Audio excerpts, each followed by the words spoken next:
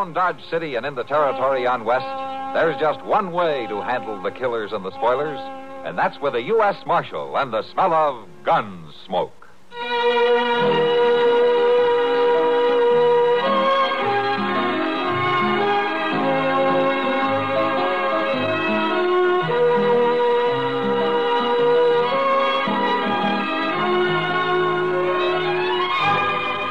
Gunsmoke, starring William Conrad. The story of the violence that moved west with young America. And the story of a man who moved with it. I'm that man. Matt Dillon, United States Marshal. The first man they look for and the last they want to meet.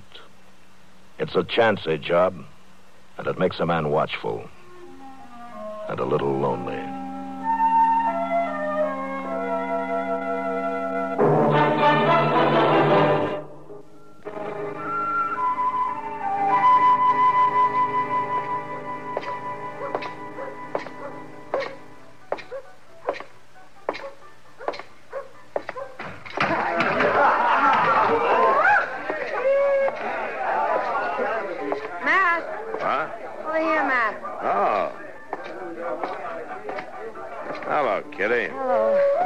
The crowd. Oh, some trail herd just came in.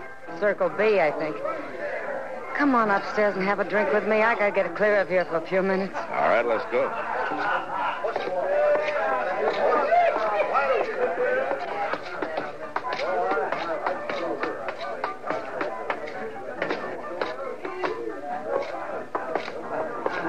You ever get fed up with it, Matt? With what? Everything. Come on in.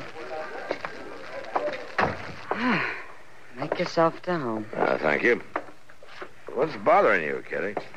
Oh, nothing special. Just the whim-whams, I guess. Who has a drink, huh? Okay. You know, since you're so fed up, why don't you get out of it? Go back east. And get married and settle down? Yeah. Nice, quiet bank clerk. Tub of wash, cook stove. And kids. I'd like kids. Let's have that drink, huh? Here you are. Thanks. Oh, I'm not getting out, and neither are you. So let's live while we still have... Oh, if that's some drunken herder, so help me, I'll... Yes? Well, let's sit downstairs. The marshal was up there. Come in. Matt. What's on your mind? I thought maybe you could give me some information, Marshal. I'm looking for some folks named Crail. Mr. and Miss John Crail. I understand they got a place around Dodge somewhere. Yeah, Ms. Crail does. John Crail died about 3 years ago. No. Are you old friends of theirs? They're my folks. My ma and pa. What? I'm Billy Crail. Maybe they've mentioned me. Yeah, your mother's always said that you'd come home someday. She's never given up hoping. How is she, Marshal? She's not too good. She's got a big ranch on her hands. Been trying to run it alone since your dad died. You think she'll recognize you? Well, she might not at first. It's been 17 years since I run away from home.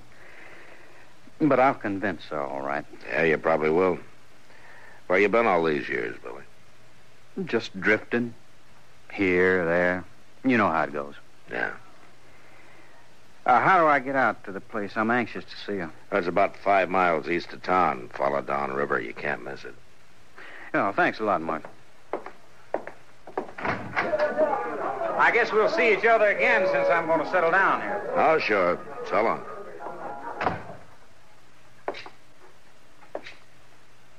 All right. Let's have it. What do you mean, Kitty? Something was wrong there. What was it? Just this, Kitty. A few years ago, Miss Crail asked me to try to trace her son. I did it.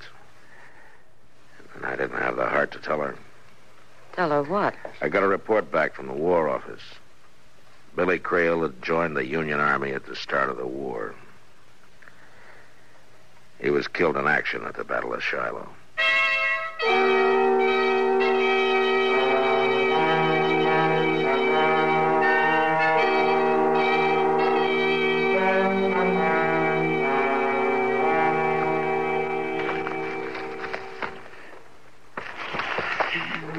Dog it all, Mr. Dillon and I went through these cussed circlers like I'm blue in the face. There's cutthroats, cattle rustlers, horse thieves, bank robbers, everything you can think of.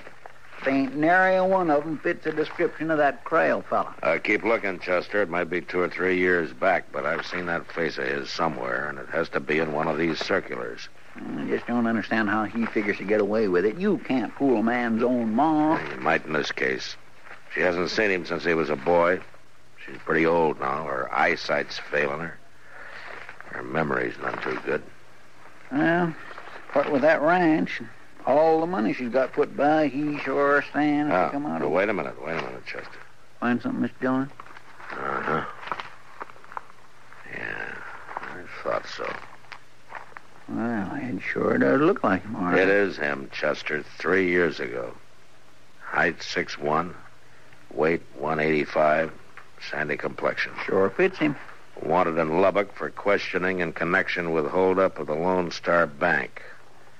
Previous arrests, Pecos Crossing for cattle theft. Acquitted for lack of evidence. Convicted San Antone 8 years ago, armed robbery. Served 4 years, paroled. Known associates, Nate Barger, a Ponca City kid. Reward $1,000. Calls himself Johnny Red. Well, Chester? Yes, sir. Let's go get him.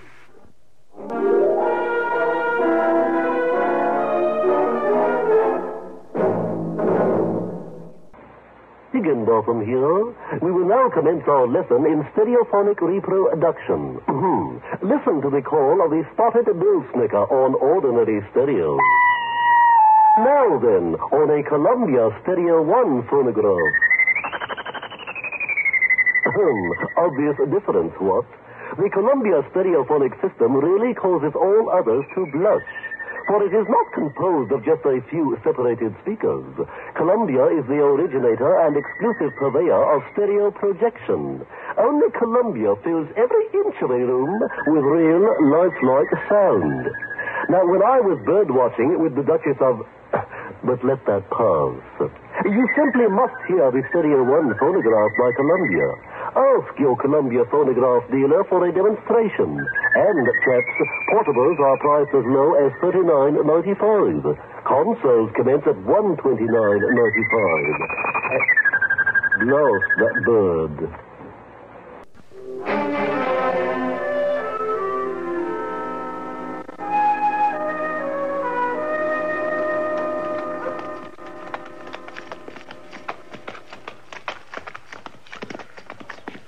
I don't see him nowheres around. Good. I was hoping I could talk to Ms. Crail first.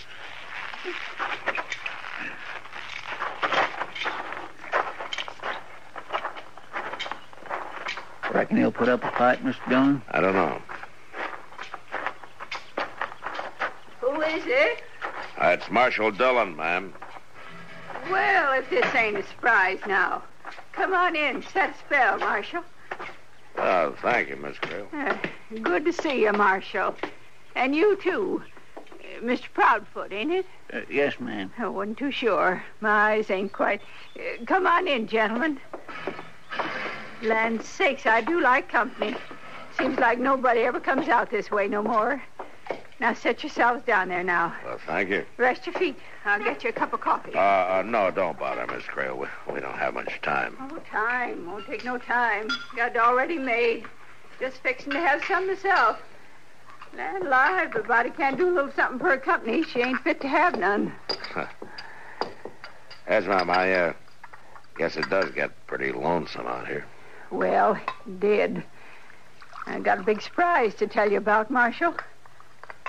You mean your son? Shucks. The way gossip flies round Dodge City, a body don't have a chance to get ahead of it. He's come home, just like I always knew he would. Has he changed much, Miss Crail? Oh, good heavens, yes. He was just a boy when he went away. Now he's a grown-up man. Fine, strong. But there's no doubt in your mind that this really is Billy. Oh, why, that's downright silly, Marshal. You can't fool a mother. She can always tell her own. Why, the second Billy walked up on that porch and said, "How are you, Ma?" I knew him, just like that. I see. You know, I'd been sort of going downhill since John passed on. Work was hard, and seemed like I'd kind of lost my reason for living. I don't think I'd have lasted, Marshal. Well, now, But it's different now. Why, I'm happier than I've been in years. You sure seem to be. My son has come home. Could a mother ask for more? No, ma'am, I guess not. I suppose that's all that matters. That's all. Well... Oh, I'm sorry, Marshal. Here I've been talking a leg off of you, and I haven't even thought to ask what brings you out this way. Oh, nothing, Miss Crail. As a matter of fact, we just rode out for a friendly little visit. Well, I'm mighty glad you did, Marshal. You just stop by any time. You too, Mr. Proudfoot. Thank you, ma'am. Goodbye, Miss Crail. Goodbye.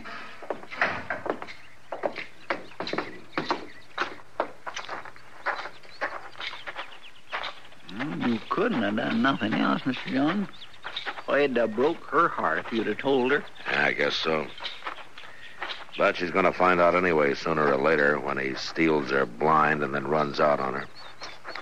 And that's a bad deal, Chester, any way you look at it. Marshal?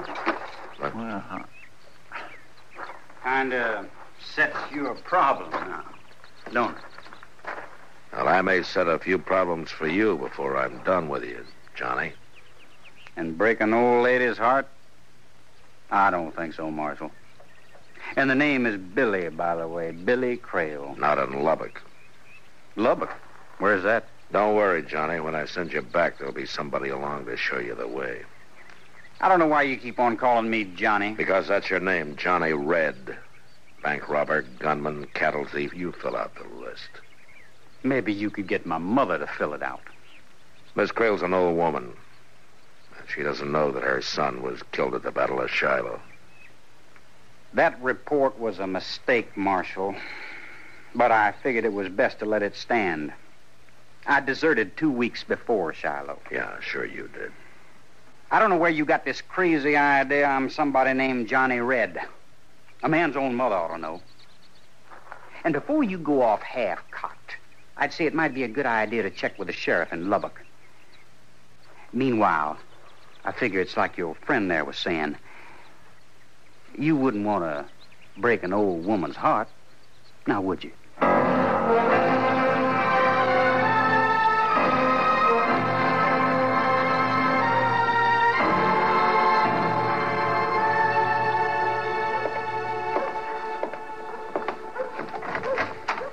Afternoon, Mac. Oh, come on in, Doc. How are you? Oh, terrible, Matt. Lost another patient this afternoon. Oh, somebody die? No. You figure on that happening. But you don't count on them getting well on you. And they don't very often. Yeah. Well, who was it that pulled this mean trick on you? Old Lady Crail. Oh? Mm-hmm. A month ago, I wouldn't have figured he'd live through the winter. Even thought she might leave me something in her will, but doggone it, she was jumping around out there this morning as chipper as a young filly. Threw away all her medicine, told me not to even bother coming out anymore. She's a young mother now. It's no joke, Matt. That's exactly what it is. That boy of hers has been home 3 weeks now, and it's made a new woman out of her. Yeah. Only he's not really her boy, Doc. He's not really... Well, what do you mean? He's an ex-convict from Texas. I had a reward circular on him from Lubbock.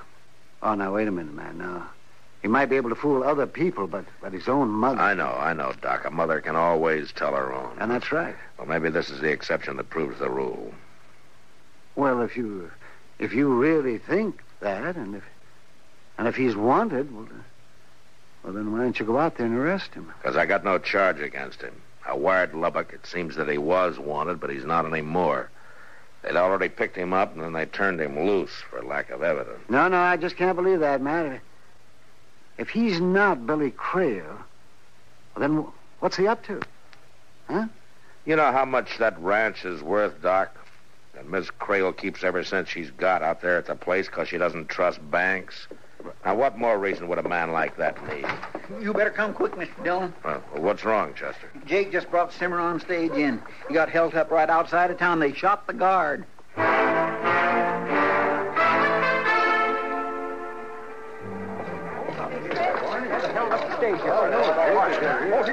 Let me get through here, please. Will you? Please, will you stand aside?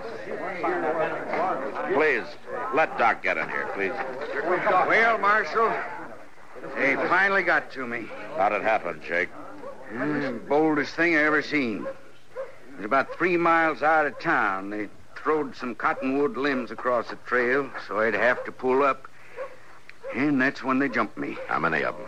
Just 2. A couple I never seen before. Brassy as sin. Didn't even bother to wear masks. And they hauled off and shot Barney there without even giving him a chance. Well, what did they get? The cash box. I don't know how much was in it. Matt. Yeah, Doc? There's nothing I can do for him, Matt. 2 bullets right under the ribs. I doubt if he even knew what hit him. Well, take charge of it, will you, Doc? Matt, somebody said Barney got shot. Yeah, he's dead, Kitty. Oh.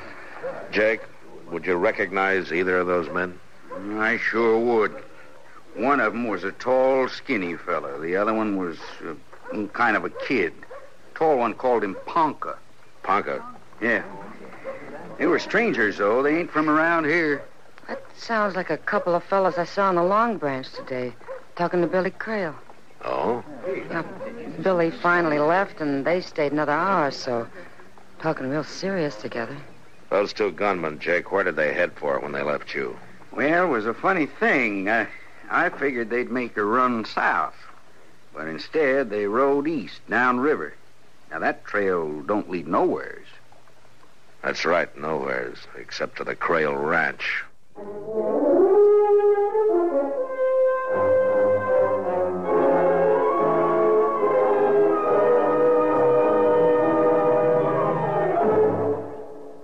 New and delightful. Those adjectives were never more aptly applied than as descriptives for the CBS Radio Network's brand new daytime panel go-round, Funny Side Up. Bert Parks is middleman, Hermione Gingold, Kenny Delmar, and Parker Fenley also star. Holding down a threesome like London-born Hermione, the darling of the music halls, and Kenny Delmar and Parker Fenley, graduates magna cum laude of Allen's Alley, is a man-sized job even for Bert Parks. Keep your Funny Side Up every weekday with this delightful new comedy show, CBS Radio's Funny Side Up. Bert's new comedy panel show has taken its place in the CBS Radio daytime family of hits, joining shows like Art Linkletter's House Party and Pat Buttram's Just Entertainment. Always a grab bag of listening surprises, Art Linkletter's Madcap Hollywood House Parties are ever among the liveliest affair on the air before dark. And Pat Buttram's Monday through Friday excursions in humor and song make Just Entertainment just that for all takers. Lend an ear weekdays and we'll fill it with the new Funny Side Up, House Party, Just Entertainment, and the rest of the best from CBS Radio.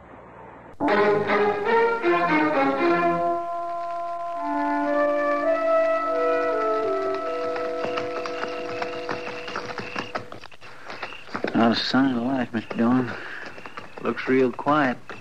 Yeah. Too quiet, maybe. Ain't no lights, neither.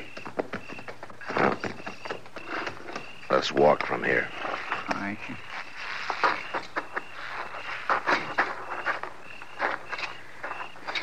All right, now watch yourself, Chester. Yes, sir, I will.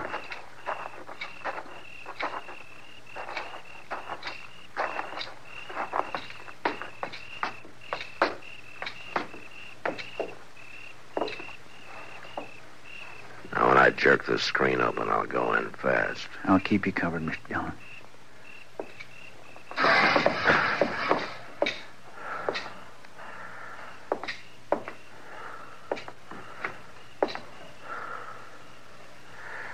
All right, Chester. Come on in. See if you can find a lamp. I think there was one over here on the table the other day. Oh, yeah. There it is. All right, light it and then bring it over here. Yes, sir. Here you are. Oh. Oh, my. Hold the lamp down, Chester. Mr. Dillon? Yeah. She's dead. She's been beat bad, too. Yeah. Well, let's not question anything he's wanted for now. It's murder. Rich! What? Mother! What? Oh. Not you, Marshal. Who were you expecting, Johnny? Nate Barger and the Ponca City Kid? That's right. They're down there digging by the riverbank, but they'll be back. They won't find what they're looking for. Well, who shot you? I don't know which one of them it was.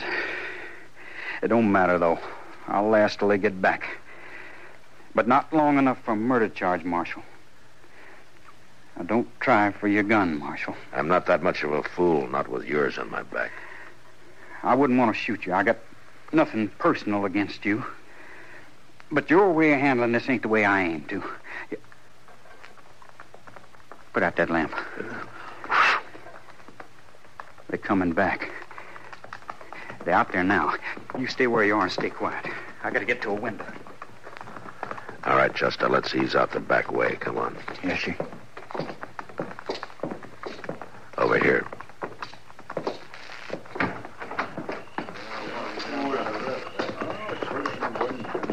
Stay close to the house. They'll walk toward the porch. We'll have a chance to take them from the side. Yes, sir. I'll bet you one thing. If she's still alive, she sure won't lie about it this time. A hot branding iron might help. All right, hold it. You're covered. Over there at the corner pocket. Yeah, I'll get him. Now drop that gun, Barker. Drop it. All right, I did. I give up. Don't shoot. Keep your hands up. That's right, Nate. Keep them up high. Johnny, no. Say hello to Ponca for me. Johnny, I had my hands up. Now, you drop your gun, Johnny. Sure, Marshal. I'm through with it now. He had his hands in the air. You had no call to shoot him. You'd have took him alive.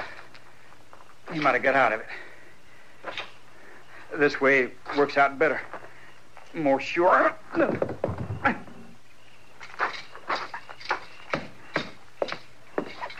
Johnny? Yeah, Marshal. And I guess you know how you stand. You don't have a chance. It don't matter. I lasted till it was finished. What started it? An argument over the split?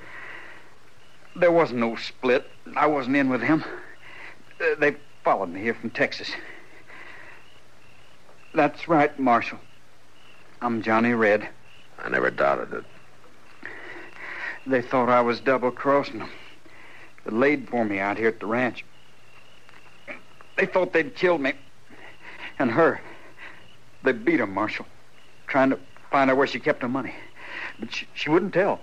She lied to him. Said it was buried down by the riverbank. Where is it buried? No place. I took it into the bank for last week. You what? I figured it wasn't safe for her to keep it here. Yeah. So you still think her mother can't tell, huh? Sure, Marshal. I've been called Johnny Red for years now. But my real name is Billy Crail. I wasn't lying about that. She was, my mother. She... Oh, Mom.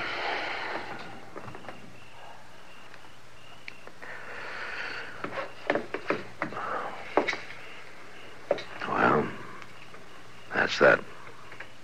He was Billy Crail after all. Yeah. Oh, if he'd only just stayed away. hadn't come back home, she'd still be alive. It was her own son, you might say, that caused her death. And Doc says she wouldn't have lived through the winter anyway. And Billy made her happy for 1 month at least. I don't know, Chester. I don't know.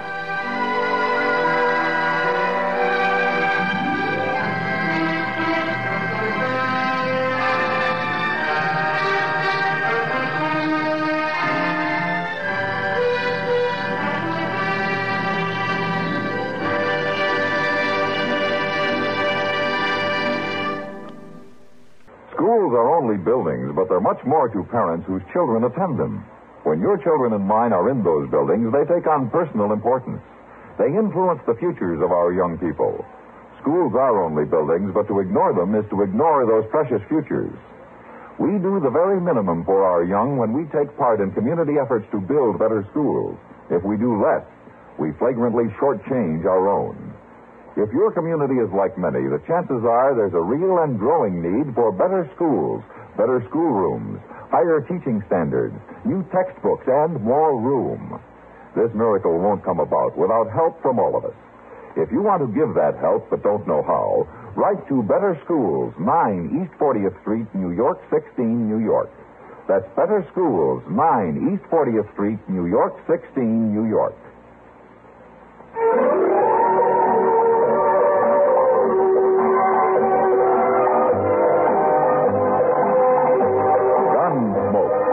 Produced and directed in Hollywood by Norman McDonald, stars William Conrad as Matt Dillon, U.S. Marshal. The story was specially written for Gunsmoke by Les Crutchfield, with editorial supervision by John Meston. Featured in the cast were Sam Edwards, Helen Kleeb, Vic Perrin, and Luke Krugman. Harley Bear is Chester, Howard McNear is Doc, and Georgia Ellis is Kitty. This is George Walsh inviting you to join us again next week when CBS Radio presents another story on Gunsmoke.